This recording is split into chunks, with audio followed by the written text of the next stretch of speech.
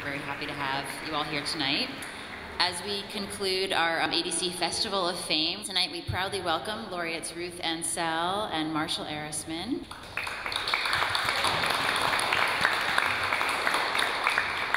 And I'm very pleased to introduce our moderator this evening, Stephen Heller, co-chair, MFA Design, designer as author and entrepreneur, School of Visual Arts. Stephen?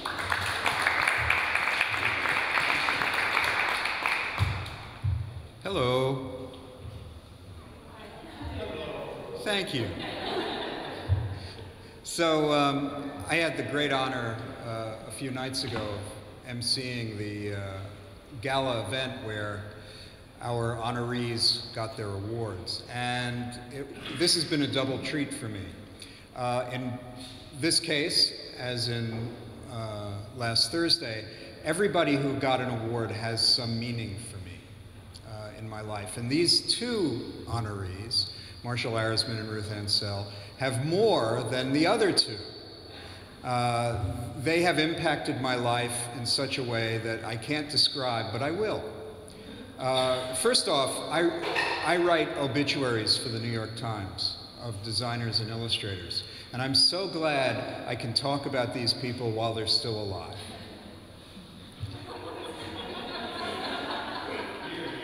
Yeah, so they've made it to this point. First off, Marshall Arisman was the one who threw me out of the School of Visual Arts when I was trying to dodge the draft during the Vietnam War. Thank you, Marshall. He is an amazing individual. He was the first real professional artist that I ever met. He not only threw me out, but he actually accepted a commission that I gave him for doing covers for Screw magazine. And he was the one who hired me back to the School of Visual Arts, where I worked with him for many years. And we've done 4 books together. And hopefully that's not over. Ruth Ansel.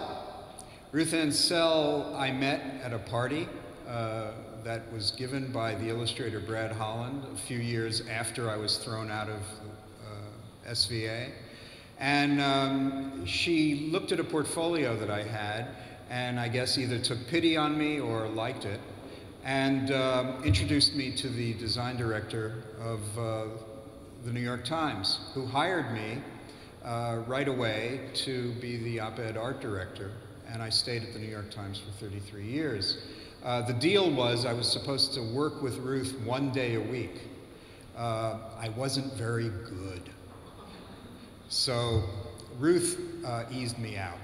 But it was nice, and I really owe everything in my professional career to Ruth. It is one of those things where, because of knowing her, I learned what art was all about. We used to get in fights in taxi cabs and other vehicles about the difference between looking in books at art and looking at art on walls. And I won't go into detail, but Ruth was right, I was wrong. I chose the books. The other thing that is very important in terms of getting this Hall of Fame honor is that everybody who has gotten it is someone who has very big shoulders. You stand on these shoulders, and other people stand on the shoulders that are standing on the shoulders, and so on and so forth. And you could look at the work of Marshall, you could look at the work of Ruth, and you can see the people who have risen because of their interventions, because of their work. Marshall as a teacher and as an illustrator, Ruth as an art director and an impresario.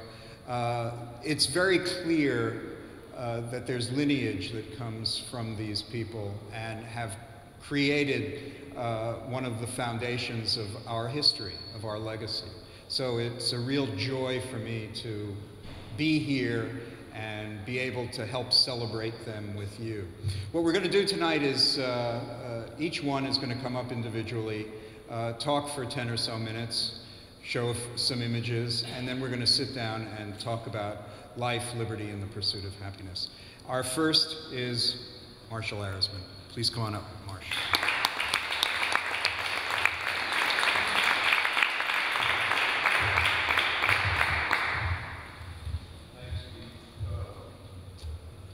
thank all of you for coming. I decided I would actually show you my first portfolio, primarily because I started in graphic design. I went to Pratt. I got out in 1960. General Motors sent a recruiter. I didn't want a job. I went in to get a job, went in to get out of an English class. And the more I didn't want this job, the more they wanted me. It's been the story of my life. So at any rate, I got hired. I went to Detroit, and I realized after a month that I was, number one, drinking heavily, and number two, my body was shutting down. I would wake up in the morning, my leg would be totally numb, and so I would actually drag my leg to General Motors' office, right? And I decided that maybe, right, my body was telling me something, and so I quit. I went to Europe. I went to Europe to get laid. I didn't go to Europe to look at art, and when I got to Paris, nobody spoke English. I spoke no French, and I couldn't talk to anybody. And then I met a guy in a cafe one night, had paint all over his pants, had paint on his sweatshirt, was carrying a Van Gogh book, and I heard him speak English, and I said, "Excuse me, you an American?" He said, "Yeah." And I said, "Well, obviously you're an artist. I would like to see your work." And he said, "You know, you're the only one in 2 years who's asked to see my work. The great thing about Paris in 1960, 61 was that to say you were an artist was enough. It is a very American concept to say, where do you show? Do you make a living at it?" So he was getting meat discounts because he said he was an artist. And he had a good rap on Van Gogh and whatever. And he finally said, "I don't have any artwork. I'm not an artist. I actually a shoe salesman from Boston. And I came to Paris to get laid," right? And I said, "I came to Paris to get laid and I can't meet anybody." And he said, "Carry a sketchbook." Right? And I have never carried a sketchbook in my whole life, right? So I, the art whore, because I've already flunked out of graphic design, go to the cafe the next night with a sketchbook, okay? And sure enough, it was like a magnet. And I was like, "You're an artist, you got whatever.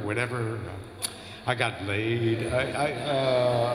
I come back to New York and after the army, but I come back to New York and I meet Tommy Younger. I mean, Steve was talking about, the nice thing about this for me is that, and Ruth won't remember any of these stories, but I'm starting out in illustration. Tommy Younger gives me a list of 6 art directors. We're now talking about the good old days when you could call any art director and they would see you. All you had to say was, "I'm an illustrator, I got a portfolio, can I make an appointment?" Everybody made an appointment. Dick Gangle at Sports Illustrated. Ruth was on the list. So the work I'm going to show you is the work I showed to Ruth. I didn't know what I was doing. I was running from graphic design. This is not against graphic design.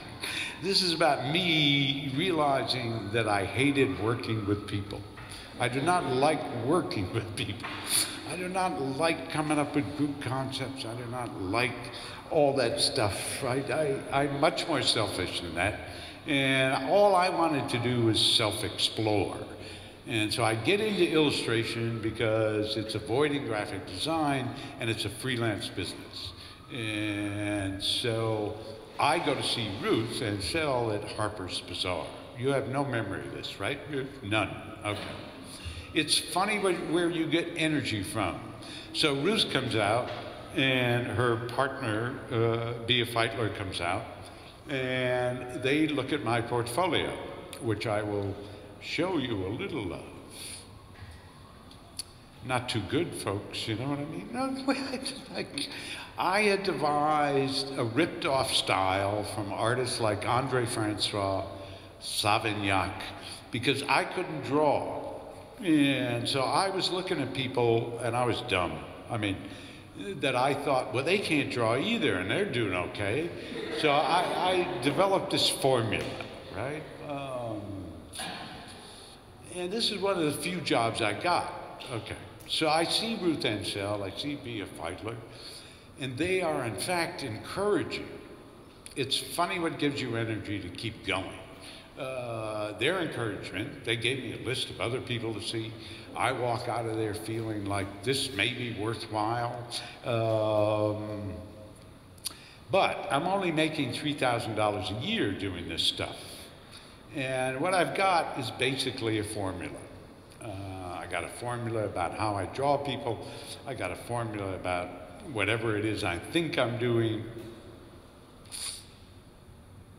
I know, it looks pretty good. I could go back, you know. I made a wrong turn, you know. So after 3 years of only making $3,000 a year, I failed, all right? So now I'm 28 years old, and I'm a failure. I don't want to go back to graphics. I can't. I failed at illustration. And it finally occurred to me that I couldn't draw. That what I had done here was, in essence, found a formula.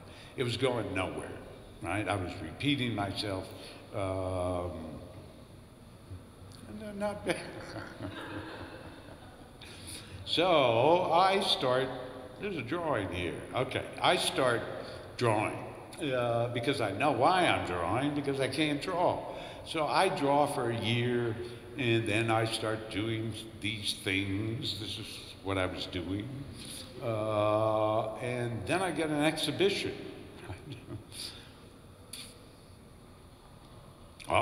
Screw Magazine. This is Steve Heller, who called me up and said, I got a job for you, right? You don't remember me, but you threw me out of school. I'm the art director of Screw Magazine. I hated this magazine. I'm an art whore. I mean, I've done work for Playboy and Penthouse. I will not work for Hustler, and I hated Screw Magazine. There was something too pulpy about it, too porno about it, right? So, but I think, wait a minute, I've done some drawings that I really didn't like that were kind of sexual, right?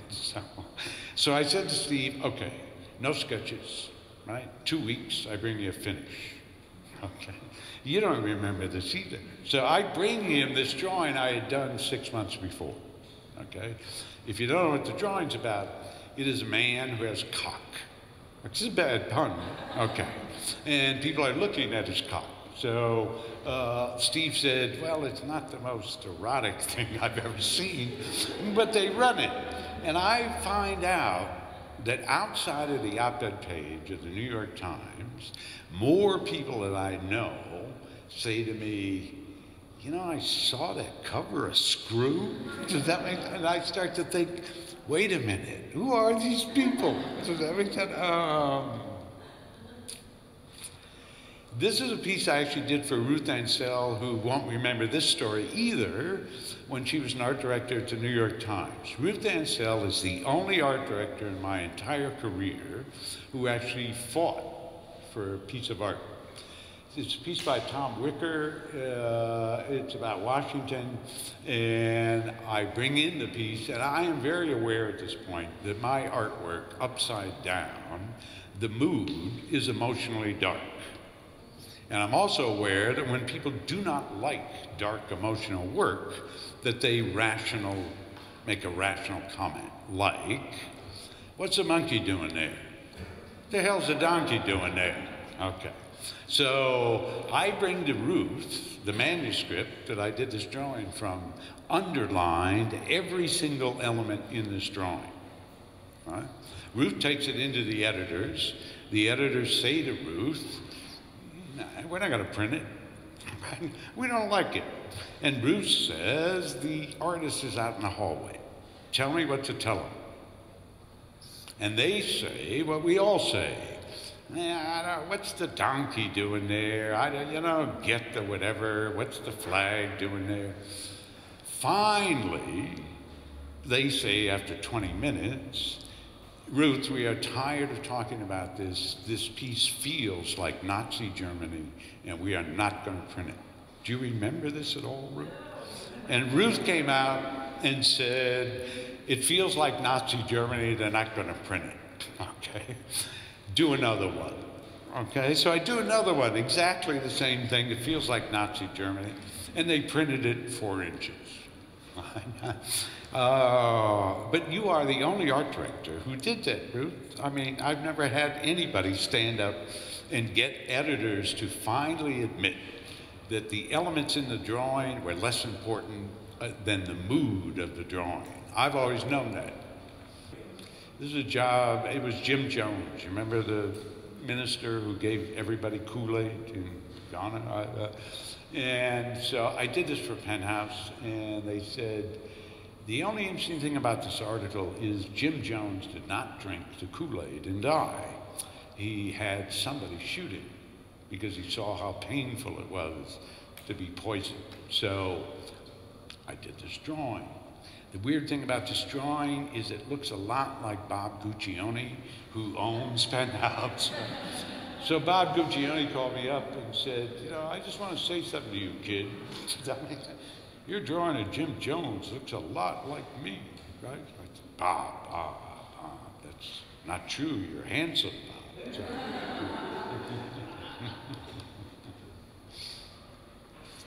So suddenly, I'm in this weird situation where the paintings I'm doing for myself, this is one, are getting printed. Art directors are calling me up saying, you know, we got this weird article, you know, it's about iron. You paint all that metal shit, you know, you got anything we could use? So I now get into the business of selling, I didn't get rich doing this, right? You get, what, $600 or something? I now get into the business of selling my personal work as illustration. And I'm thinking, this is weird, you know, this is odd, right? We're back to the New York Times, back to a piece I did for Ruth. Do you have any memory of this, Ruth? Why would you? So I do a book about guns, right? Because my brother's been carrying a handgun since he was 15. He's now 75. He's a boat mechanic. He works on a lake alone. He lives in a town of 500 people. And last summer, when I was visiting my brother, he bent over to fix a motor, and there was a .32 caliber taped to the middle of his back. It's been there since he was 15 years old. And I said, what the hell are you doing?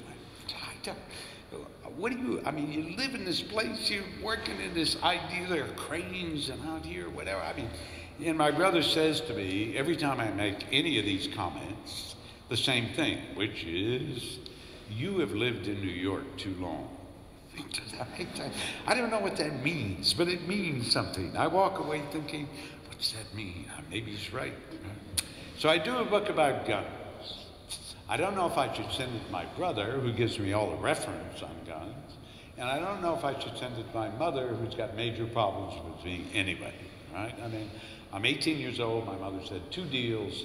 You promise never to live with me permanently again, and I promise never to live with you permanently again, and never send me a piece of your artwork. It upsets me. I will never hang it on my wall, and I actually think it's my fault. Okay. So I send this book to my mother, okay? There are 45 drawings of guns and all violence and all whatever. The only image my mother sees in the entire book is this one. My mother calls me on the phone and says, I have a question. I got your book, I looked at it. Why do you always draw people holding their dicks? I said, what? Well, okay, if you look closely at this drawing, there's a man holding his dick. It is the only thing my mother saw. My brother, who gave me all the gun reference, gave me an 8-page letter, the only one he's ever written to me, a critique of my drawing of guns. The .32 caliber on page 4 is good. The pump action 12 gauge, not good. Not the right sight, the pump's off. Does that make sense? I don't know what people see anymore. Oh, this was the piece, this was the death penalty piece that was too violent. Yeah, this was funny. I get a call from Walter Bernard. all right? And he said, I don't know how to tell you this. There's a movie coming out, it's got a character in it that looks like your painting. So I don't know if it's an insult to ask you to do this or not, right? You know, so he sends me this painting of Darth Vader, right? And nobody had seen him before. And I decide that I'm gonna have fun with this. So instead of doing a normal illustration, I do a 5-foot painting. And I don't like it, so I do a second one. I bring it in, and it was fun. We put it in the window, and people were waving and shit. And then I got a letter from a kid with a photograph of this kid. And he's in Darth Vader pajamas. He's in a Darth Vader room. He's whatever. And he says, he's probably 8 years old. And he said, you know, if you have any sketches, you know, whatever. And so I send him the 5-foot painting. So out there somewhere, right, is a kid with this painting, which will eventually turn up on eBay for $100. You know what I mean?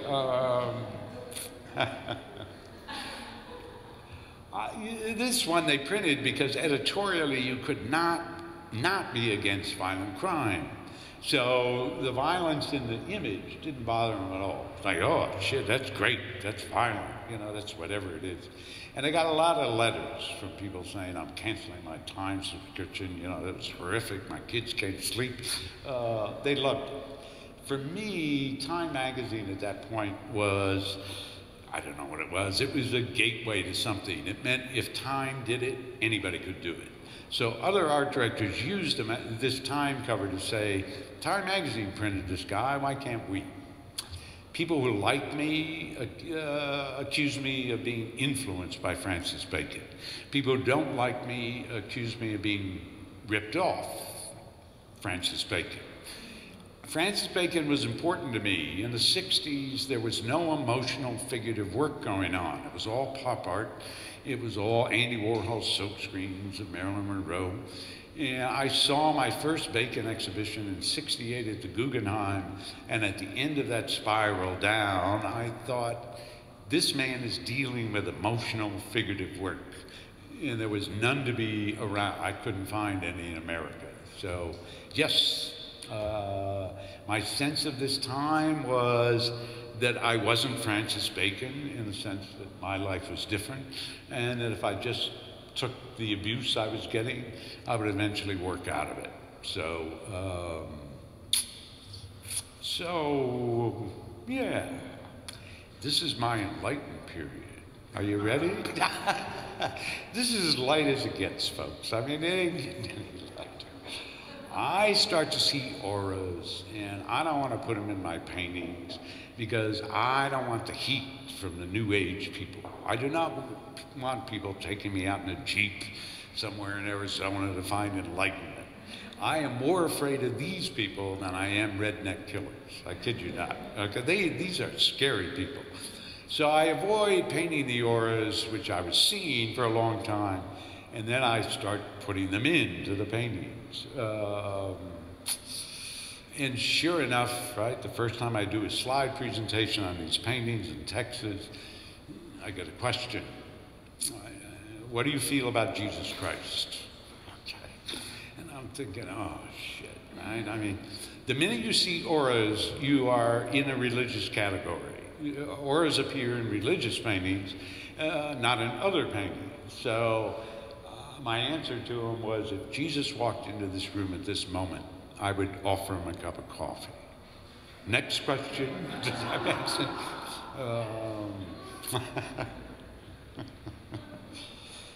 Oh, too many dumb stories. They're endless. I go into the caves in 1970 in the Dordogne.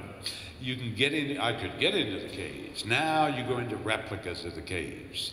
You don't go in Lascaux, you go, they built a replica next door. When I went in 1970, there were no guards. There were 6 people there, and people were rubbing their hands all over the cave drawings. I mean, it was pretty outrageous. But what I realized in the cave drawings was there were drawings done on top of each other. And I thought, why would they do that? Why would different artists draw on top of each other's paintings? I mean, in our culture, as a graffiti artist, that's tagging, and people are very upset by it. So I read, time goes by, I can't get these images out of my brain, whatever. And then I read a theory that I actually believe is true, which is that people went into the caves after the shaman had done these drawings, put their hands on these drawings to get the energy back. While their eyes were being told the story, their bodies were feeling the energy. So the more drawings on top of each other, the more energy.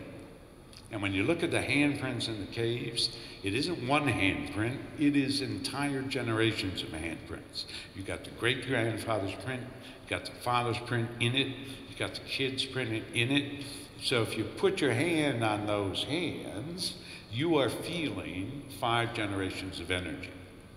So I start doing these things. I don't know what they are, right? In the middle of it, I find a little photograph of a rock painting from South Africa that's got a rainbow transition in the middle of a human form and an animal form. And I thought, of course, they're using it as a symbol for the transition, because you can't wander out into this other space without an animal helper. So that's what these are about.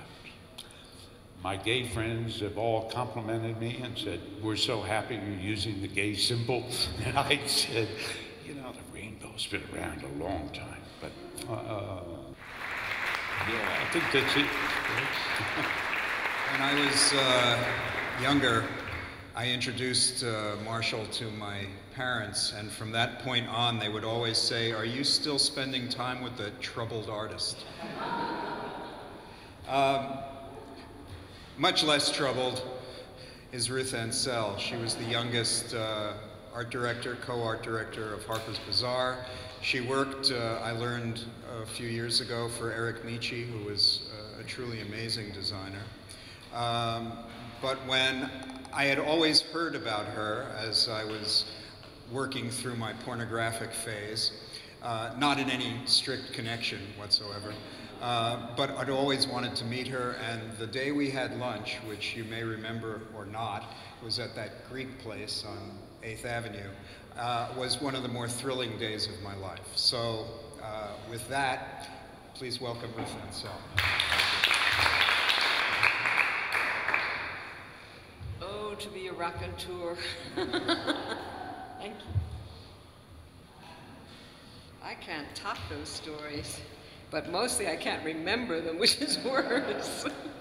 Thank you for reminding me that I did something that I feel is still important, and that is went in there and fought for something. Whether it got on the page or not, at least it was worth the fight. But thank you, Marshall, you are a strange man. Which is part of the reason that I was so thrilled to see the work. But I remember you coming up, and I was thinking, this is going to be in the New York Times Magazine.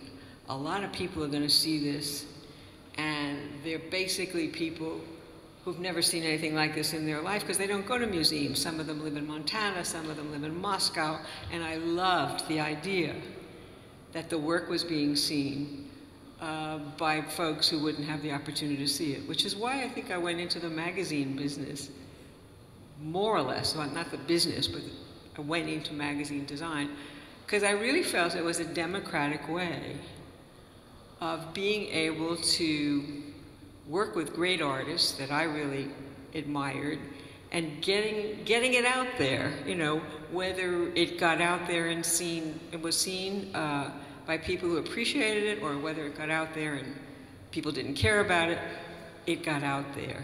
And I thought that was pretty important. So thanks for reminding me that I did that. And Steve, I can only say that the greatest moment of my life at the New York Times was when you came in with that portfolio. I opened it up and saw it was Screw Magazine. And frankly, I don't think I saw Screw Magazine except on the newsstand cover. I don't think I bought it. I might have, but I don't think so. And I was so happy to see this crazy pornographic magazine done with this guy who cared about graphics. And I thought, this is insane. I have to do something which was probably equally as insane. I have to see if the New York Times is as liberal as they say they are, and make sure that this portfolio of great work, irreverent work, pornographic work, was gonna make them, sit up and turn away, or whether they were gonna do something about it, and they did something about it. So I have to say, not only is that to Steve's credit, but I have to say it's the credit of those editors who said, welcome to the New York Times. I remember at the New York Times, to show you the misogynist place that it was, when I was hired, which was mid-74, I think, they used to have a stat room in the back of where you walked, in the back. And this is a 24-hour building. And they didn't have too many women working there, certainly no women in the art departments at that point. And I used to go back and ask, and walk into the stat room, and they had nude picture after nude picture after nude picture, I mean really bad nudes on the wall. And they would see if they could get a rise out of me. If I would say, wow, what the hell are you doing with these nudes? Take it off the wall. And I said nothing. So after a few months, they decided I was okay. And then they took the pictures down, which was really interesting, without my saying a word. Then maybe they put up worse pictures in their lockers, but they didn't put it out there. So sometimes it's good to just cool it and see what happens. So let's see how I do this. I don't do this very much, so I don't have the cool that Marshall has. But I'm going to show the work, right? How do I do this? Okay. Did I do it? This is,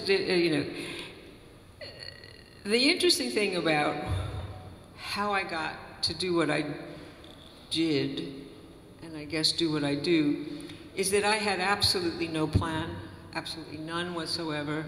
I got out of art school as a fine artist, knew that I needed to work, didn't know how I was going to find any job, and had a fine art portfolio with a few very lame things in it. And I took it around, and nobody knew what the hell they were looking at. I mean, they just laughed. And I was lucky enough to get a job with Eric Nietzsche, which is a quite great name, who paid me nothing. It was the first time I had the word apprentice used. Anyway, I don't want to get into it. I apprenticed for him. I worked for him because I lived at home in the Bronx with my parents, and it was the only way that I could afford it. And I learned how to clean up rubber cement. That's what I learned. And I learned how to be neat and paint his incredible. He did a lot of illustrations for submarines. They were atomic submarines, so it was kind of a strange place to be. But at any rate, what I'm trying to say is you don't have to start any special way at all. You just have to start by being interested in where the best work is being done. And I was very lucky. I got to Bazaar because I thought Henry Wolf was there. And I called up and said, I want to come and show my portfolio. This was the early 60s. And they said, Henry Wolf isn't here, Marvin Israel's here. I said, I don't know who Marvin Israel is. Henry Wolf was at Show Magazine. And I went to Show Magazine, and Henry, who knew a little bit about me, not much, said, listen, I don't have any work for you, but go back to Marvin, because I think there's a place open. And that's exactly how I got the job. There was one place open in the art department. Bea Feitler was there. She was his star pupil. And it was Bea, Marvin, myself, and a secretary in this really run-down, crummy Hearst place. And that's how it began. It began with absolutely no plan, which is what I think is the most interesting thing about how anybody gets where they go. I think the only thing you have to have is curiosity, and the only thing you have to have with curiosity is know where the good work is being done. If you don't know where the good work is being done, then you're going to be in trouble from the beginning. And you have to start with where the good work is done. So, I went to a place of original thinkers without knowing that I was the luckiest kid in the world. This work at Bazaar, 1960s, Marvin Israel was the art director. Deanna Vreeland was the editor. She was not the editor-in-chief. She was the fashion editor. She couldn't get the editor-in-chief's job. Stupid them. And Bea Filer was, as I said, in the art department. And Dick Avedon was the resident photographer. So if you fall into that, place and you're young, you have to be pretty much an idiot if you don't get what's going on around you. And I just, I got in there, I didn't know anything. I didn't know who Brodovich was. I didn't know what graphic design was. But I knew I was someplace that was thrilling. And the thrilling part of it was they all dared each other to do their best work, and therefore I had to somehow, reach that bar or get kicked out. And very often it was close to being kicked out. Anyway, you're looking at work that's Hero, a fantastic, inventive photographer who was Avedon's assistant, who actually came from Japan and swept the floors at Avedon's studio. And they had no connection to each other, which kind of made it great. And he became this master hero of invention. Long before there was Photoshop, this is not Photoshop, there was no Photoshop. This was all done with layers of clear acetates, one over the other. He did thousands of variations and brought it in. The fact that it's a cover, I don't even know if they would do a cover like that today. This was an interesting cover, because this is the cover that got Marvin Israel fired. This is the cover that got Marvin Israel fired because Marvin and Dick were like naughty little boys who didn't really like Nancy White, who was the editor. Or they didn't think that she had the stuff that Vreeland had. So they conspired to get this wonderful young woman to put on a snood, which Vreeland used to wear, and put in her mouth this, cigarette holder, and it really was a shock. As you can see at 63, that's kind of when Bea and I became art directors, but it was done a few months before then. Anyway, Nancy White called Marvin in and said, "What the hell is this? This looks like a man in drag." And he said, "Fuck you." She said, "You're fired." And he left that day, which is pretty extraordinary. And Bea and I were left in the art department, two young girls, and had no ambition to be, at least I didn't, maybe Bea did. And we were made co-art directors, which I think was really a holding pattern. It was just about, okay, these two girls will hold on till we get a man in here, and then we'll see. But somehow, even though we were paid very much less than maybe what it should have been, they thought we did okay.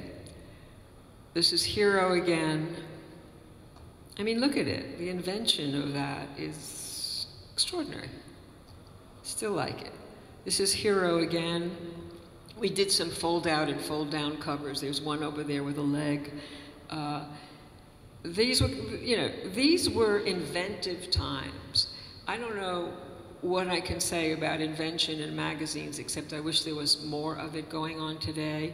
I mean, the beauty of magazines to me, as I said, is it's really a democratic place to show high-level, non-democratic solutions, meaning individuals who have great talent can be hired by magazines, particularly fashion magazines at that time, and they can rip, you know, let it rip. They can do the best they can and be inventive as they can, and as long as somehow something is showing that seems like it satisfies the editor, you get it published.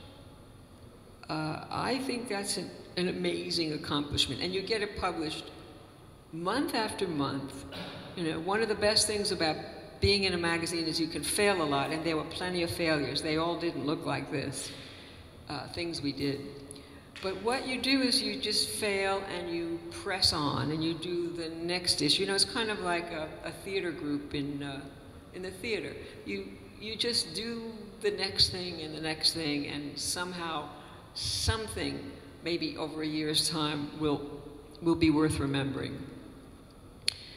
This is you know, turns out to be an iconic shoot. I was on that shoot. This was in Paris. I was sent to Paris by Marvin, who didn't want to go because he was having a fight with his wife. And this was Mel Sokolsky, who has a book out on this, which I don't even have yet. I hope to buy it. These were the very, you know, twice a year there was something called the Paris Collections. And the best Paris collections were always kept for Dick Avedon, because that was the fall, which meant that you could photograph in the summer. Remember, this is when there were no jets. You had to fly prop. And the work was sent back and forth on prop planes. Amazing, right? Pictures, photographs. That was the way it was done. Anyway, Mel devised this incredible concept because he had looked at paintings of Hieronymus Bosch. I don't know if you know Hieronymus Bosch, but there's something called the Gardens of Delight. Fantastic painting. Kind of reminds me a little of Marshall's sentiment. It has a lot of wonderful weirdnesses going on. People in hell being eaten by other people, all kinds of fornication and strange things happening. But it had this ball floating through it. Mel got fascinated, which is what you have to be in this business. You have to be fascinated, obsessed, and then you have to follow through. Mel decided that he wanted to go to that collection and bring this. He had to pay for it himself. There was no money. Bazaar didn't pay for it. He went to some airplane industrial place to find out how he could get this made. It's an industrial plastic, which wasn't even known about. Had it made, had it shipped over to Paris, and this was the coldest winter in Paris. I think maybe there was no day that this girl did not go into this ball that was higher than 20 degrees out, maybe 15, in chiffon dresses. You figure out who has the balls. And it was these girls. I mean, amazing stuff. And this was done by hanging this ball on a great big crane and then swinging that crane over the Seine. And this picture, actually, and then we retouched out, you know, the chain. But this was this girl being swung over the Seine. She had nothing in there to communicate with us, no cell phone, nothing. And they swung it and didn't hear stop. So it started to go down into the water. And her feet and the shoes were, you know, just, you know, water was coming in between, and nobody could figure out how to get Simone signaled, but eventually they signaled her and they pulled her up. That's the kind of stuff that I don't know what to say, except that's dedication, right? These great pictures, Mel Sokolsky deserves all the credit for. This is a hero picture for Bazaar. Some of the great work that he did had to do with, it had to, you know, what is this? It's about imagination together with a great sense of what fashion can be at its best. And that means that women weren't considered stupid who bought this magazine. This was a real owl. This was not a stuffed owl. And Hero had managed to get a real owl in there and took the picture. The beauty of this, again, is the picture opposite it was made after the owl pictures with the jewels. If you look at that, if you looked at that picture, this is where Vreeland comes in. She went to the manufacturer and said, I want you to make a feather coat for me. I want that feather coat to be opposite this owl. And they made clothes for her so that you as a reader were getting an experience that was truly, you know, the highest level of creativity. This was not the manufacturer making something and giving it to the magazine and say, photograph it. This was a woman with enormous imagination and inspiration saying, here's what I tell you you should do, and they all, you know, did it because they knew that it would make them better. Andy Warhol was a friend, as you know, I came from the art world, so I didn't know from fashion. And we had to do cars every once in a while to make money for the manufacturer. The car manufacturers wanted to advertise. So Andy was given this assignment.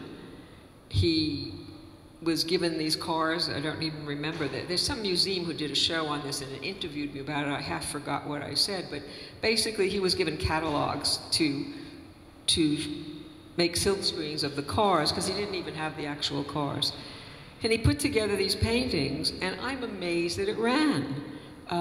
Imagine, this was Bazaar's way of showing the latest cars that were out on the market. Who would do that today? I don't know.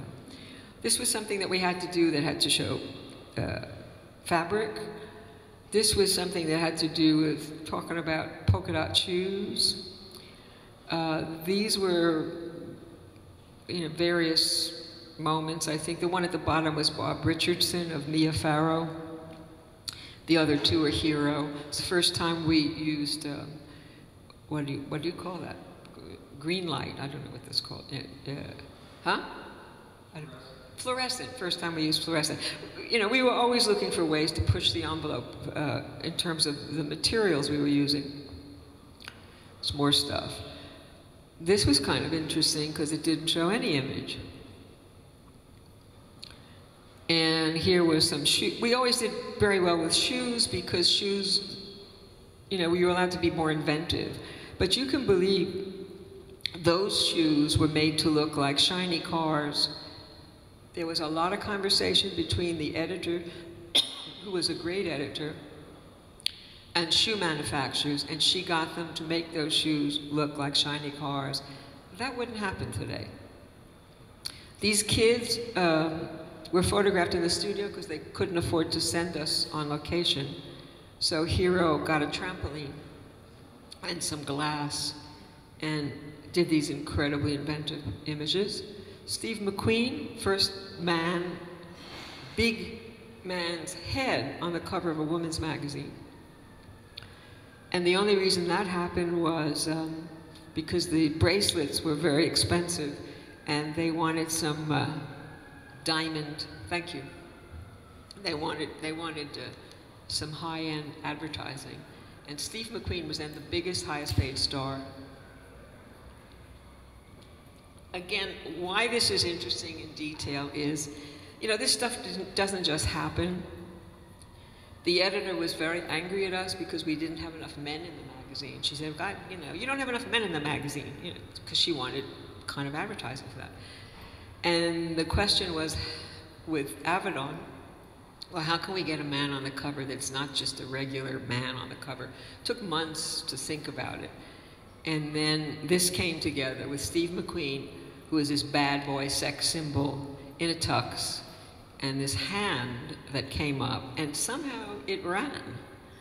I think it probably wouldn't run today, because it doesn't show enough women's fashion. This was a wonderful drop-down cover by Jimmy Moore. This is another wonderful cover, fold out by Hero. I'm going slow, but this was the 1965 issue, which started with that big pink helmet.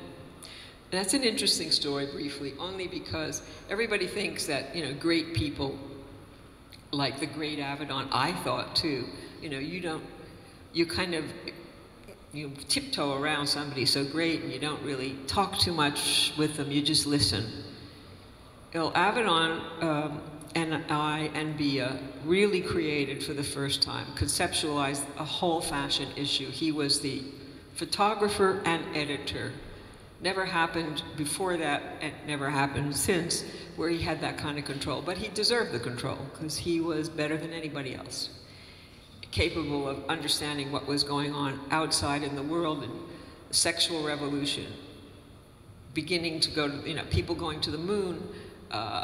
Dylan was, Dylan's music, rock music was the most important thing happening. Everything was converging. And by the way, something about good work, or being able to do your best work, has a lot to do with the timing, by, just the sheer timing of when you're doing it. I mean, Steve Jobs, who is my hero in terms of being able to do something in a contemporary way, and I know nothing about technology, but he came along at a time when there was a real reason that somebody with his kind of amazing mental embrace could take technology and art and decide he was going to make both important, so that there was a real marriage of the two in the work.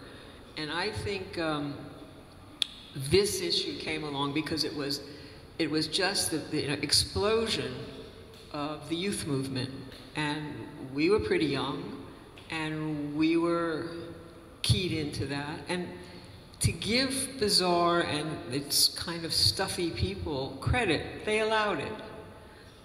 The issue was a tremendous failure. The Southern advertisers pulled in James Galanos, who was a very high-end couture designer in California, didn't want a black model wearing his clothes. And Dick had to convince them to do it. And Southern publishers pulled out. Now, you don't know the backstory, but that's an interesting backstory.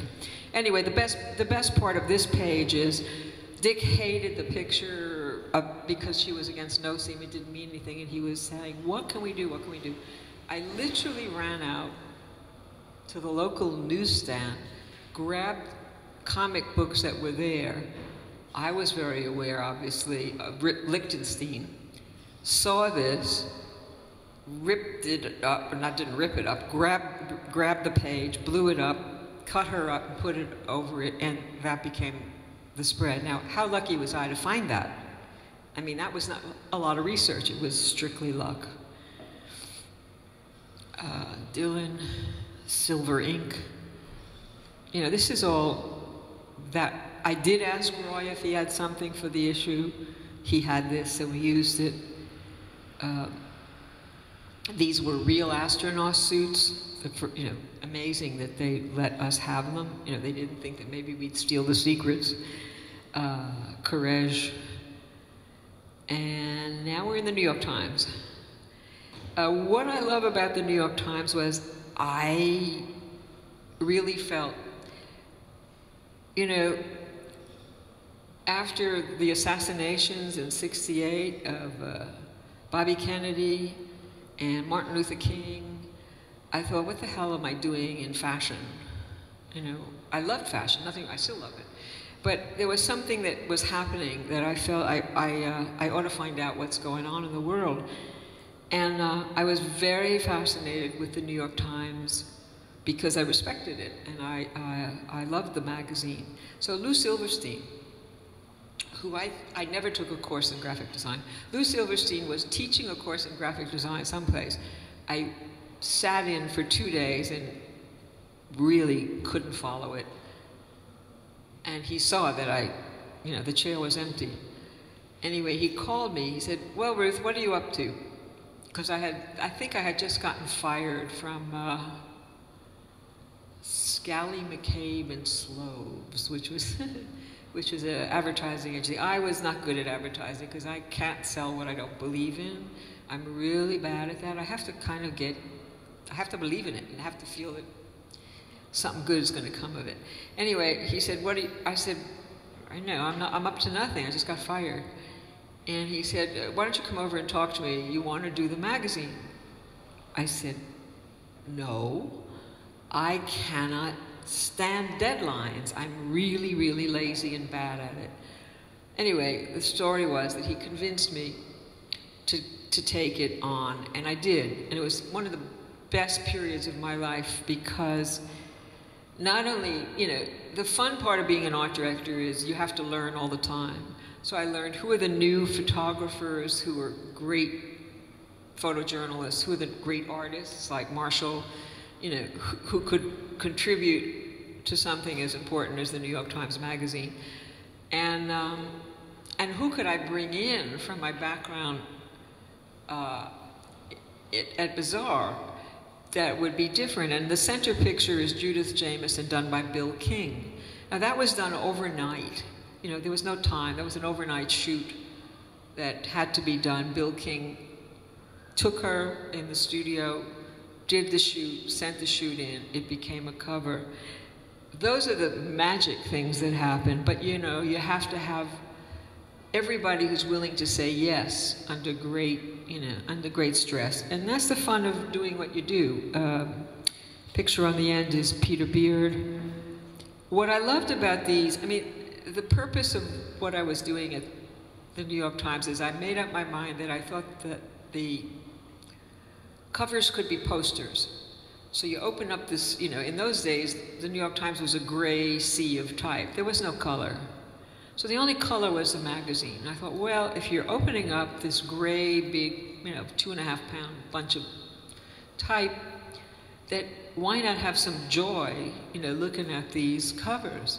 And that's exactly what I tried to do. So I didn't spend a lot of time working on the inside. I rather regret that the type design wasn't so good, and I think it got much better with my successor. They did a much better job. But again, there was no computers. So this was very much hands-on. That was a cover that came from looking at Passport of Hemingway. I mean, how beautiful is that, right? So, I mean, that's what became the cover. This was Seymour Quast when New York was going down the drain. Now we get to Vanity Fair. Most important thing about Vanity Fair was strange. Bia was supposed to do Vanity Fair. She had cancer and didn't survive. I had no interest in doing Vanity Fair. I actually was hired by Condé Nast to do their new version of House and Garden, which they wanted to make very sophisticated, not like a service magazine, and I got interested in architecture at that time. So I thought, great, I want to leave the New York Times. I'm exhausted, I can't work this weekly anymore. And I lasted a very short time, and then Alex Lieberman called me and said, I want you to come to Vanity Fair. It was literally over a weekend, and I had to work with Tina Brown in a 2-week period to create Vanity Fair at the beginning, which wasn't so hot. That was, this is Helmut Newton, some of you know. And Helmut was one of the best photographers I've ever worked with. I mean, you know, these people were amazing because you didn't have to tell them anything. You just had to give them the assignment, and they knew what to do.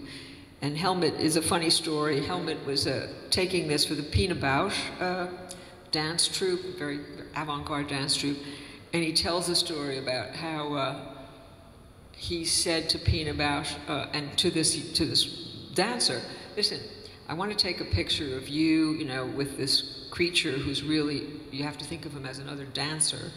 And she was wearing underpants because she wouldn't take her pants off.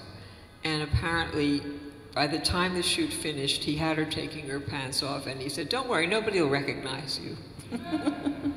So she did it. And this picture would have been terrible had the pants stayed on. And that's the difference between a great photographer and a not so great photographer. They can do that.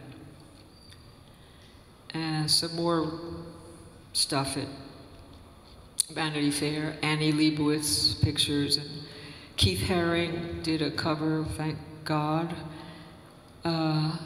This is a great Annie Leibovitz shoot.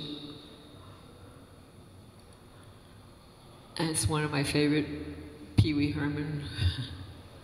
That was an early layout. The Whoopi Goldberg was an amazing picture. Annie is a genius at doing research. And she found out that Whoopi had a routine about when she was a little girl, she wanted to be white. And she thought if she could take a bath in milk, that she would become white. So she would, take a bath. So Annie said, that's what I want to do. And that's a great picture. This is just a wonderful piece of work by Helmut and Michael Roberts, who was brought over from London by Tina. Man Who Fell to Earth. That's an Annie picture, great. Worcester Group. More covers. Woody Allen. And I did some Versace work, thanks to Avedon. And this was the New Yorker Avedon work. This was one of the last portfolios I did with Dick, and he died suddenly of a brain hemorrhage in Texas. This portfolio was not completed. Anyway, I thought, look at how young Barack Obama looks and how innocent, poor guy. And it was one of the great pairings. This was another great, Dick and a lot of good photographers can make anybody take their clothes off anytime. I don't know how they do it, but they do it. And this is a wonderful active picture about stopping AIDS. Peter Beard and I worked together in Bazaar when he first was dating all the models he could get his hands on in Bazaar. And he was a very handsome guy and got his hands on a lot of them. Anyway, so we kept up during the years, and I'm very proud. That's that book that's over there. It's a big monograph that I don't particularly believe in big monographs that you can't lift, but Taschen has made a series of these books, and I thought nothing could be better suited to Peter than to do something this big, because it related to his own diaries. So I made the book kind of look like a facsimile of Peter's diaries. This was a book I did with Avedon. This was not such a good cover that I did with Annie. This was pictures of Bia and myself, the only set of pictures that Avedon ever took. I don't think he ever thought we were important enough to take serious pictures of. It's true. But he did this little shoot, and literally we walked into the studio. He was writing an article for Graphis about us way back, 64. And he said, sit down, girls, sit down on the piano bench. I'll take a picture for the article. And that's what that was. This is finally, I threw a costume party with a movie theme back in my then husband's art studio. And Deanne Arbus was a friend, and Deanne did a lot of work at Bazaar. And I came as, who did I come as? Lulu, from one of the femme fatale, Lulu, and Bia was Marlene Dietrich. So I had no time to make a costume, and I had gone to the closet, the Harper's Bazaar jewelry closet, and just pulled everything I could and just sewed it on myself. And half of it was dripping off as the night went on. But it was a good night. Robert Frank was taking pictures. I mean, the point of that time was nobody was too big to be unapproachable. And we were all kind of people who were doing things together, and magazines and artists were on the same level. In other words, it was not something that was a separation. As a matter of fact, it was a coming together. So I had the very good fortune of being in the right place at the right time, and that's really true. You do need luck, and the luck happens to be what I think has to do with you have to decide that you want to work with the best people you can possibly work with. No matter what you're doing at the beginning, even if you're sweeping floors, you got to do that. That's my only advice. And if it gets to be better than that, you know, great. If it's worse than that, look elsewhere. But never, ever sell out and do something that doesn't have to do with you being passionate around people who are passionate, who can just, you know, make your head spin with how their imagination, you know, makes you realize that you have a lot to learn. So I had a lot to learn. Thank you.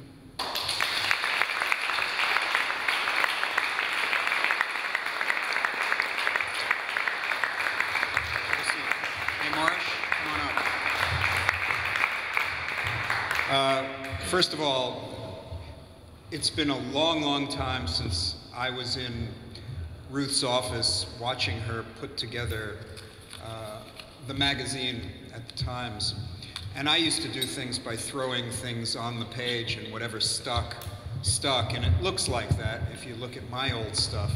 And I used to watch Ruth taking such care and really talking about what she was doing so articulately. And a little while ago she said, I can't get up here and really talk about stuff, you gotta ask me questions. But she was amazing, wasn't she? First question I do have is, to both of you, what is that thing that you've done that was the most challenging, the hardest to get through, the thing that you're most proud of?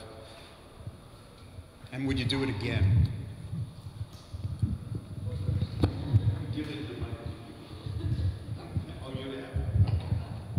Marshall.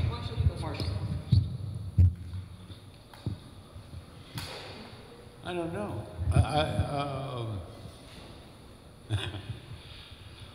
My wife's uncle was Minoru Yamasaki, who was the architect for the Trade Center. I'm sliding the question. Go ahead. And you'll come back to it, I know you will. He was giving me a tour of his house, and at that point he'd already built the Trade Center. And I said, Minoru, I don't know what I'm doing. I'm trying to ask him a dumb question. I said, Minoru, tell me, what are you the most proud of? And he said, I am the most proud of the fact that my mother lived with me longer than I lived with her. So I don't really, my sense of this is that my answer is not an art one. When I was 18, my mother said, I'll make 2 deals with you. You will never live with me again. I will never live with you again. We kept that deal. And never send me a picture because I hate your pictures and I won't hang them on the wall. But in terms of the work, I don't know. I mean, there was always panic, without question. That was part of the fun for working at the Times. I mean, that there was no time. I mean, there was like, here it is, you got 2 days, we need to finish Thursday morning. That was really exciting to stay up all night. As I got older, it got less exciting. But I think the Times got less exciting. It's hard to explain this. I know Ruth and I are talking like we are, right? 2 old people talking about the good old days. But there was a sense of urgency that everybody was involved with. And that doesn't exist today. If it does, I don't feel it. It's happening somewhere else. I don't see it. And it shows up on the pages. Is that fair? Whatever the urgency was then, I think, for me, I mean, I do have an answer. I don't have I don't have an anecdotal story. I don't have an anecdotal story. I was, as I said, very, very lucky. Can you imagine having the Holy Trinity, you know, Deanna Vreeland, Marvin Israel, Richard Avedon, mentoring you through the first, you know, level, if you want to call it, you know, it's kind of levels of Dante, up or down. You know, I didn't even know what a mentor meant. All I knew was the work that that was coming out of these three people that was enveloping me, I either had to rise to the occasion or I would have been out. And a lot of times I was close to being out because I was very lazy. And I also had this extremely warped idea of what I thought, or how I thought talent functioned. I thought all you had to do was be talented, whether you were a musician or an artist or a singer, and you just stood there and the talent carried you. I had no idea how hard these people worked. None. I had no idea that the talent was very little and the hard work was the whole foundation. So it took me a long time to get that. And when the 1965 April issue, which is that pink helmet one of Gene Shrimpton, happened, it was the best experience of my life because I had to work harder than I ever worked before, and I had to, it's called deliver, you know? We all can talk and talk and talk, but finally you have to deliver.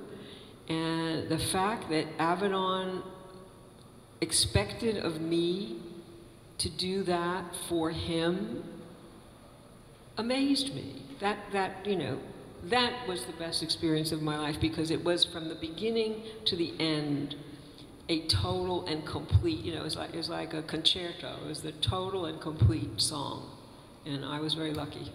Was there any of this in your family? Did this just kind of happen in a generative way, or was Were there they some... Jewish gypsies running around? Yeah.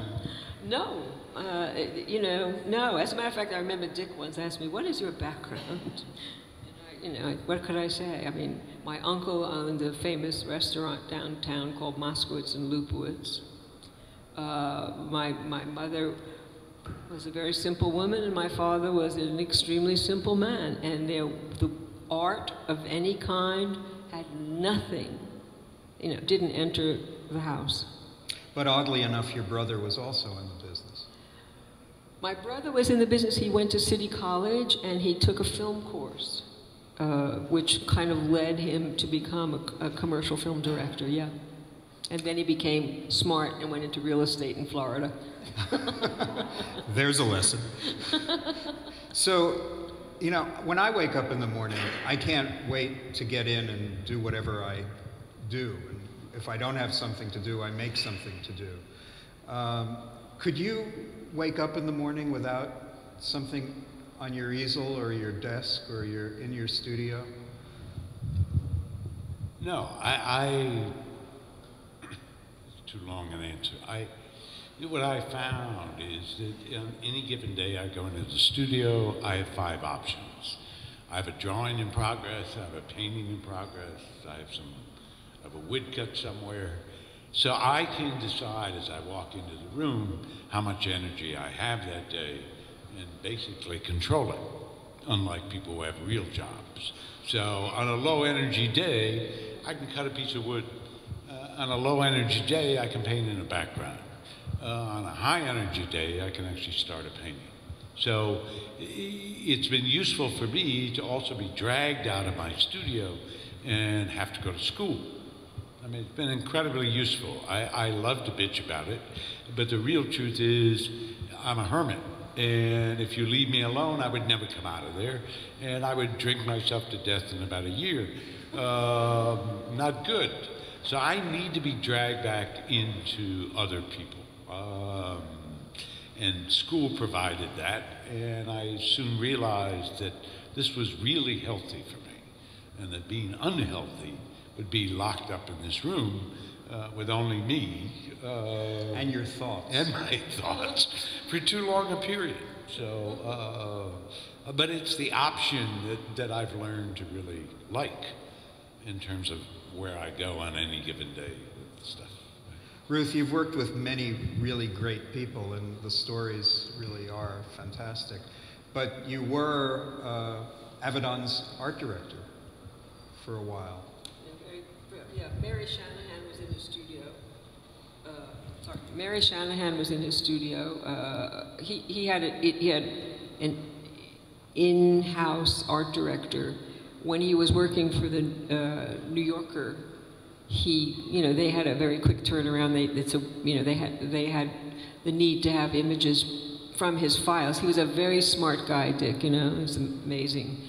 When he was at the end of his career, which was then in the 90s, he had a file after file of great photographs of great people, cultural people, political people. And he made a deal with Tina Brown, he said, who was then at the New Yorker. He said, look, if you need images of these people, it's not like they've changed that much over a certain period of time.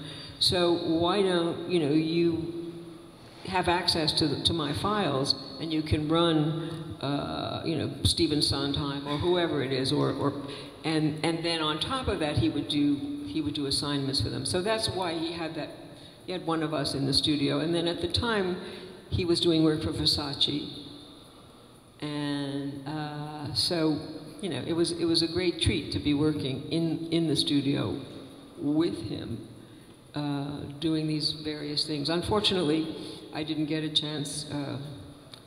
I did work on the '60s book, but I think that book was very flawed, and I won't go into it now. But a lot of it had to do with me. A lot of it had to do with a lot of things. But I wish it was better. But that was a great opportunity. And the thing I say this over and over again because it's true. Unless I saw it, firsthand, I really think I would have been walking around like an idiot, thinking that Fred Astaire and great people that I admire just got up there and danced. They just danced. And I had no idea how much hard work the really great people do, and that's what I learned, and it's a very important lesson. And I learned it working around people like Avedon. Are there any questions from the audience? Yes.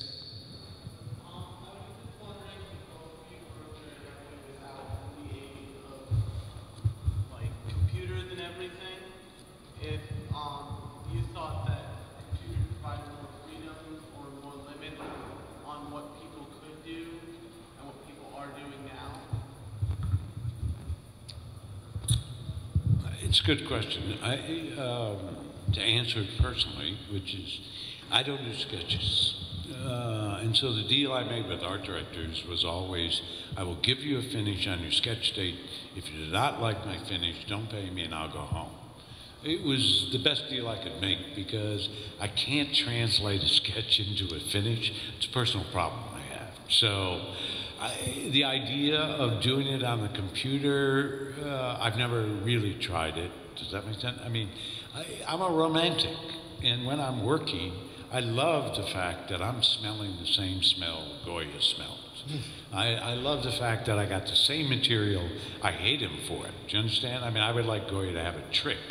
It bothers me that he had what I have, but at the same time, there's a romance in this idea. It's just a funny story about the beginnings of this, but Adele Rodriguez was the art director of International Time. I did a cover for him. He called me back and he said, I think the cover would be better if there was a red background. And I said, you got a computer, Adele, right? Change it, right? He said, no, that's not ethical. And I said, what do you mean that's not ethical? He said, no, that wouldn't be right. He said, you do these great reds, it's like, I want you to repaint it so it's authentic. And I said, Adele, I have no idea how I mixed that red, number one. You're going to get closer to the red with your computer than I am trying to remember what I put into it. Anyway, he wouldn't do it, and he sent it back. The beginning of this process, and I'll stop, I do McVeigh, the Oklahoma bomber for Playboy. The only true thing I put in the drawing, I blew up his face, right? Scattered, whatever. And I'm looking at reference photos, and I realized that all the prison uniforms in Oklahoma are pink. That was funny. I thought, holy shit, they're pink. So I paint in a pink uniform on McVeigh. I get a call from Carrie Pope, the art director. Carrie says to me, listen to this, right? I don't know how to tell you this, Marge, but we did a really quick color Xerox. Color was way off. And we sent it to Hugh in California. And Hugh called and said, don't change a thing, I love it. All right? And I said, Carrie, you son of a bitch, you have changed something in my painting. And he said, well, the pink uniform seemed really wrong, you know. And so they changed the pink uniform to a brown uniform. What I'm getting at here is that when I brought original art in, it was harder for editors to change it because it took time to change it. That's not true anymore. Does that make sense? I mean, people are looking at images saying, give me a green background, give me a red one, I don't like that one, do whatever. Because everybody thinks now that it doesn't take much time to do it. At least that's my perception from the outside. So I don't quite know what that means. I think people are doing amazing things in the computer. I miss the romance of turpentine, being able to smell it. I miss the romance of scissors. But Ruth, what do you do? We're talking to some old people up here. Old people. We're talking rubber cement, you know what I mean? Rubber cement. Marshall can get away with using his hands, but when you're working now, nobody accepts the paste up. Listen, don't tell anybody, but I am miserable on the computer because first of all, there's nothing worse than being my age, having to learn the computer, and I am a technological idiot. I mean, I really don't, you know, everybody says, oh, you'll eventually get it, you know, it'll speak to you and you'll feel comfortable. I've never felt comfortable with a computer. When it works, I'm happy. When it's not, I want to kill it. I mean, I just want to kill it. And I work alone, which means I don't have some terrific, bright kid by my side when I go, holy shit, what do I do now? And, you know, so I'm awfully frustrated, and the truth is I hire people to help. Because, I mean, I tell you what I don't like, which I remember once I was visiting David Hockney because he was doing something for Vanity Fair. And I remember he said something which stuck in my head. He said, you know, I'm working with, he was working with a copier, he loved the black ink. He loved that it was powder, that was richer than lithography. He went on and on about it. He said, but you know what I hate about it? I can't stand that I'm not working the final size, the right size. He couldn't stand that it was not the right size. And I know that's one of the things that just confounds me on a computer. I mean, I look at the screen, I'm doing the layout. It's not the size that I'm actually going to be, you know, printing out. And I don't know how Michelangelo and all those guys did it, you know, but they worked with maquettes and then they blew it up and they were right most of the time. It's a very hard thing to do. And I find that very disconcerting for where my mental process is. I like to work with the size of the final, you know, whatever it is, whatever size the book is, whatever size the magazine is. It matters to not see it on the screen at a different size. Do you remember what you set type with? Headline type? When? At the magazine? Times Magazine? Huh. Well, do you remember what was in the office next to your office? No. A phototypositor. Anybody ever work with a phototypositor here? You did. I did. You did. So you know it was like a Rube Goldberg machine. Yeah, but I never knew how to use that machine. You walked by it. I never knew how to use that machine. I mean, I didn't know how to use any machine. I really, you know, give me a scissors, I'd be happy. It's a good machine. Anyone? Yes, back there. Yeah. I was looking at Ruth Ansel's cover for the New York Times Magazine over there. You described it as the one during the time when New York was sort of going down the drain. You've got sort of this colorful collage, and it's bright and kind of playful, and you've got this chunky slab serif, which is kind of back in style now, and it sort of got me thinking how everything seems to be cyclical in a way in design and in art, and I guess in society as a whole. I was wondering if you guys have found that to be the case during the many years that you've spent in your respective industries, that design is sort of cyclical, style is cyclical, and, you know, in a sense, things seem to come in and out of style. Style is a hard word for me because I think, you know, it was never about style for me. It was always about what reflects the time I'm living in and a little bit beyond it. In other words, I was always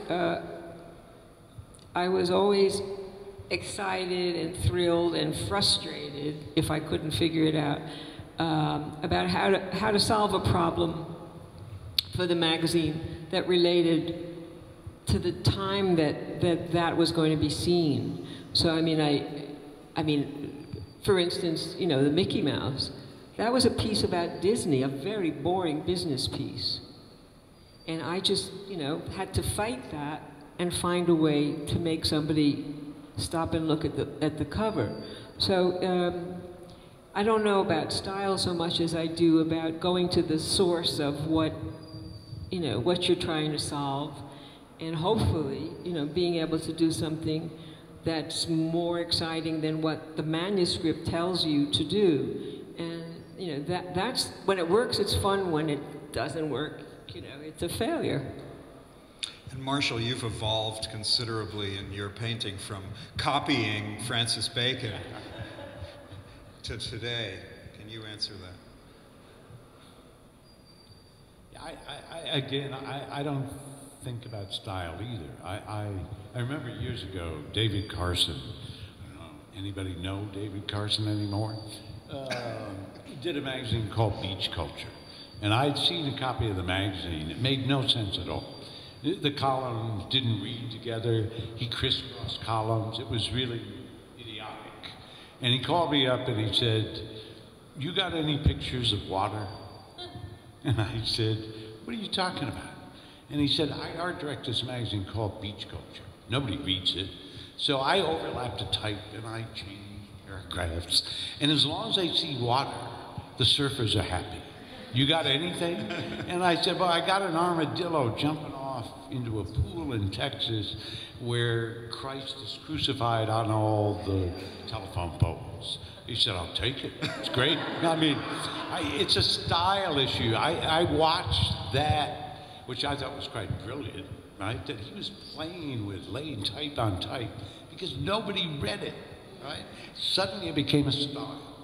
And suddenly I was getting entries to exhibitions that I couldn't read.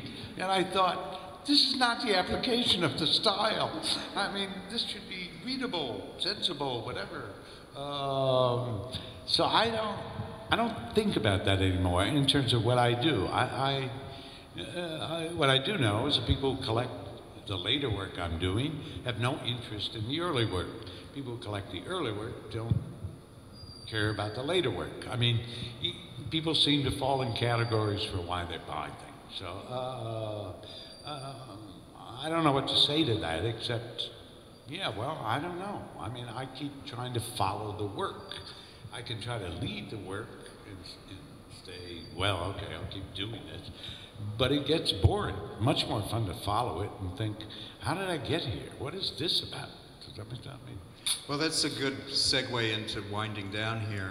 And a final question, and then I want to give Ruth something, is what do you want to do in the next couple of years? Ruthie? Breathe. Other than be sent. Other than breathing?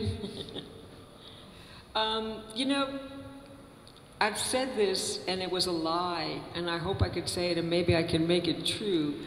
I keep thinking, you know, the reason I got into the magazine business is because I originally was in love with film, and I thought that I would try to be a film title designer because Saul Bass was a hero of mine. Well, that didn't work out. And then I thought, well, you better shut up now because there's something called an iPad. And you can work on this iPad, this thing that, miracle of miracles. It has sound, it has movement, it has images. Get to work, girl. And I haven't done anything, because I don't even have an iPad. Does anybody want to send Ruth an iPad? They're cheap. But I think that I either have to shut up or show up. And I, so far, haven't done anything. Well, Marsh, you've done movies, you've done books, you've done novels, you've done... Indulged myself. You've indulged yourself considerably at the expense of our patients. Exactly. So what is it that you want to do? I don't know. I mean, I always have 2 or 3 things that I think I want to do in front of me. Having said that, I know that once I do them, I've never had a career block, which is not a good thing. I mean, I'm a workaholic, and I understood early on that what I was really terrified of was failing. And I was willing to work myself to death to prove it. That is not a good trait. I don't know where I got it, but I got it. And I still have it. So if I couldn't do this and go in and fool around with whatever I'm doing, I don't know what that would do to me. Nothing good. So if any of you are workaholics and you're doing it because you're afraid of failing, I mean, the weird thing about failing is that once you fail, you never know it. The weird thing about getting hot is that you'll never know it. I mean, when I got hot as an illustrator in the 80s, I remember standing, I don't know why I remember this, with Wilson McLean in the men's room at a urinal. And Wilson McLean's like a really serious illustrator. And he turned to me and he said, "You know, you're hot." I said, "Wilson, what are you talking about?" He said, "Every goddamn magazine I open up," he said, "you know, whatever, I'm working my ass off here. And like everything I turn over, you're in it, you're hot." And I thought, wow, I didn't know that. You know, it's weird. It's like failure. It's like, well, I've done things I'm not proud of that didn't work. They were failures, but there's always something else to do, maybe. I don't know. I don't have an answer, Steve. So. Well, you had an answer. For all the answers you don't have, you have an answer. Now, Ruth mentioned that Steve Jobs was an idol of hers, and she brought something with her that you want to read. I forgot about this. Somebody gave me this the other day, and it so tickled me because it kind of puts in context how little we really know about our heroes. And I'm not talking about Jobs in this case, I'm talking about the man who wrote this to Jobs, and what it really tells you about the level of the mentality of some of those heroes. So this is from the desk of Sean Connery. You all know who Sean Connery is? You know who Sean Connery is? Okay. So it's December 11th, 1998. It's Mr. Stephen Jobs, I love the address, care of Apple Computers, 1 Infinite Loop. That's the name of the street, Cupertino, California. Mr. Jobs, I will say this one more time. You do understand English, don't you? I do not sell my soul for Apple or any other company. I have no interest in changing the world, that's in quotes, as you suggest. You have nothing that I need or want. You are a computer salesman. I am fucking James Bond.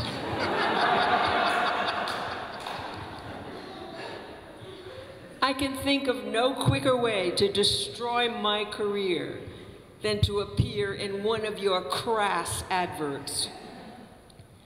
Please do not contact me again. Best, Sean Connery.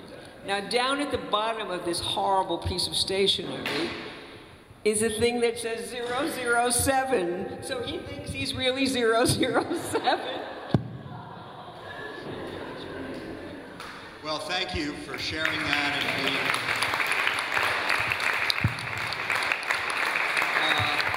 I feel very fortunate to have been part of this and to be with these two amazing people. I hope you realize how fortunate you are to have heard these stories as well. And for more, there's a book that was published last year about Ruth in this Hall of Femmes series of great women designers and art directors, and it can be purchased through the internet. And Marshall on his website has a lot of his wares as well to sell. Since they're not going to market themselves, I'm going to market it for them. Go out and get Marshall Get those monkeys for your own home. Thank you very much. Thank you.